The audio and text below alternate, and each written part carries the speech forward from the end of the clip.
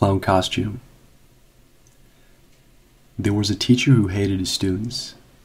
He hated the way they dressed, their odd hairstyles, and their bad language.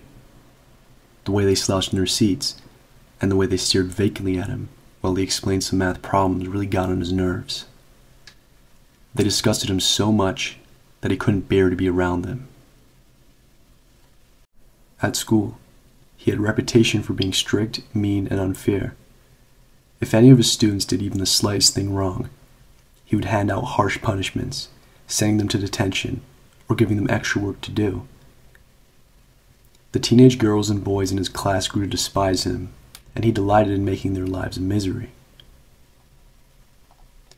One night, as he was relaxing at home, listening to classical music on his record player, the teacher happened to look out the window, and something caught his eye. In the window of the building across the road, a figure was dancing around. It was a clown, and it seemed to be staring right at him. Unnerved, he quickly closed his curtains and tried to forget about it. The next day, at school, his students were irritating him more than ever. When his back was turned, they would make funny noises to embarrass him. One time, when he sat down at his desk, somebody made a noise. It drove him crazy. He couldn't figure out which one of the teenagers was doing it. That night, he was home, reading a book when he glanced out the window. He saw the clown again. It was dancing around the same window, waving its hands up like a crazy person. When it caught his attention, he reached down and picked up something. It was an axe. As the teacher watched in astonishment, the clown began waving the axe around like a mental patient. He was leering at him with a grotesque grin on his face. The teacher jumped out of his chair and quickly drew the curtains. He thought about calling the police, but what would he tell them? The clown hadn't done anything illegal, not yet anyway. The police probably wouldn't even believe him. They would just think he was crazy. He decided to put it out of his mind. The next day, in school, the students were all staring at him silently. He wondered what they were up to. When he sat down at his desk, he found out. They had placed a pin on his chair. He jumped up, screaming in pain and clutching his buttocks. The teenagers burst into laughter.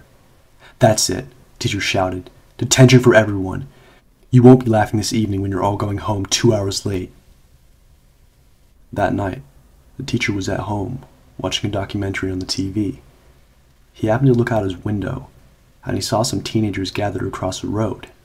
He recognized them as students in his class, and they were spray painting graffiti on the wall opposite to him.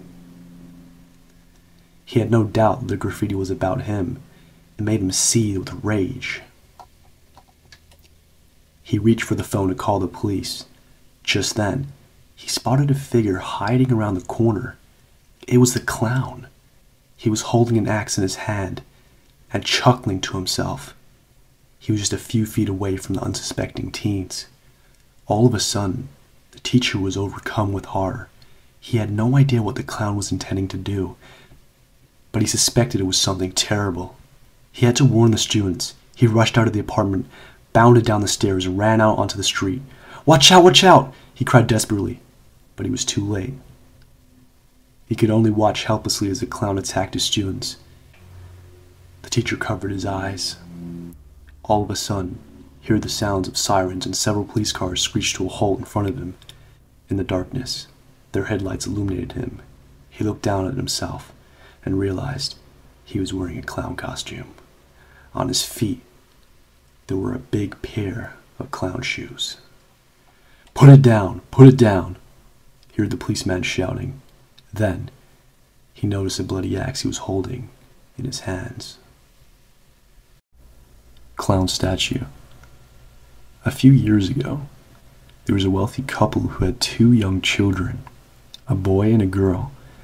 The family lived in a large house in Newport Beach, California. After taking care of their kids all week, the mother and father decided that they needed a break, so they booked a table for dinner at a nice restaurant. That evening, They called a teenage girl they knew and arranged for her to come over and babysit their children while they were out. When the babysitter arrived, the parents told her to fix supper for the kids and put them to bed. After that, you can just watch TV and help yourself to anything in the fridge, said the father. And if you wouldn't mind, said the mother, could you watch TV in our bedroom? The kids have been having nightmares recently, so if you hear them crying, you can just go in and calm them down. The babysitter happily agreed and the parents left for their dinner date. The girl gave the children some milk and cookies, then ushered them upstairs to bed. She started to read them a bedtime story, and before long, the little boy and girl were fast asleep. After tucking them in, she switched off the lights and went to watch TV. When the babysitter walked into the parents' bedroom and sat down, she noticed that there was a creepy-looking clown statue standing in the corner of the room. She tried to ignore it, but it looked so eerie and disturbing that it sent a chill down her spine. She felt as though its eyes were staring straight at her while she watched the TV. As time passed, the babysitter started to feel more and more uneasy about the clown statue. Whenever she glanced at it, she got an unsettling feeling that it had moved, ever so slightly. Finally, the clown statue began to freak her out so much that she couldn't handle it any longer. She decided to go downstairs and phone the parents. When she dialed the number they had left for her, the mother answered. "Hi, it's me," said the babysitter. "Everything's fine. The kids are fast asleep in bed, but I was just wondering, would it be okay if I watched TV downstairs?" "Of course," replied the father. "But why?" "I know it sounds silly," laughed the girl, "but the clown statue is really creeping me out." "The clown statue?" asked the father. "Yeah, the clown statue in your bedroom," the girl replied. The phone went silent for a moment. "Listen to me very carefully," said the father. "Take the children and get out of the house. We will call the police. Go, now." "What's wrong?" asked the girl. The father gulped and replied, "We don't have a clown statue." For a second, the babysitter just stood there, stunned. Then, she dropped the phone and raced upstairs and grabbed the children, carrying one under each arm. She raced downstairs again and fled into the street. Huddled on the sidewalk, comforting the two children, the babysitter looked up at the window and saw something that made her scream out in horror. Peeking through a gap in the curtains was a white, painted face of a clown. It stared at her for a moment, then sank back into the darkness. Within minutes, the police arrived and cautiously entered the house. In the upstairs bedroom, they found a man dressed in a clown suit. When they arrested him, they found a knife concealed in his costume. The clown turned out to be a mentally disturbed midget who was a convicted murderer and a cold-blooded killer. The evil man had been stalking the family for months, lurking in their attic during the daytime and coming out to sneak around the house at night.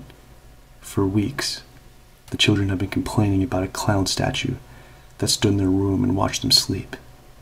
But the parents just dismissed this as their nightmares. Timmy and the Clown. The story begins with a young boy named Timmy, who loved nothing more than going to the circus. He was especially fond of the clowns, with their bright red noses and baggy pants. Timmy had always found them funny and entertaining, and he never understood why some people found them scary. One day, Timmy's parents took him to the circus as a special treat. The ringmaster announced that there would be a new clown in town, and the crowd erupted in applause. Timmy clapped and cheered along with the rest of the audience, eager to see the new clown in action. As the lights dimmed and the music began, the new clown stepped out onto the stage. At first, Timmy was thrilled. The clown's bright red hair and oversized shoes were just as Timmy had imagined them. But as the show went on, something seemed off about the new clown. His smile never reached his eyes, and his movements were jerky and unpredictable. Timmy didn't seem to notice anything strange about the clown, but Timmy's parents couldn't shake the feeling that something was wrong. When the show was over, Timmy begged his parents to let him go meet the clown. They hesitated, but eventually gave in to Timmy's pleading. As they approached the clown, Timmy's expression changed drastically. All of a sudden, he was not as excited to meet the clown. The clown's makeup was smudged and streaked with sweat. His eyes seemed to be staring right through Timmy. Noticing this, the clown quickly offered Timmy a balloon. It almost looked like the clown wanted to be friendly and make Timmy feel better with the balloon. Timmy hesitated for a moment, but feeling safe with his parents right next to him, Timmy reached his hand to grab the balloon. But suddenly, the clown's hand closed around Timmy's wrist like a vise. Timmy's parents tried to pull him away, but the clown's grip was too strong. Timmy watched in horror as the clown's face contorted into a twisted grin, revealing a twisted smile. The clown's eyes seemed to glow with an otherworldly light. As his grip on Timmy's hand grew stronger, his parents now bashing the clown with whatever they had in their hand, repeatedly, over and over. This was the last thing Timmy remembered.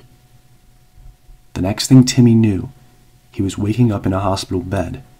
His parents were hovering over him, tears streaming down their faces as they embraced him. Without another word, Timmy jumped and hugged both his parents as tightly as he could, happy to see them once more. A few hours later, Timmy was discharged from the hospital with a small bruise on his right wrist, but no injuries. Timmy never questioned what happened that day. He was simply happy to be reunited with his parents, as were they to have their son back. With the horrible day behind them, they moved on, leaving the past behind and staying a happy family.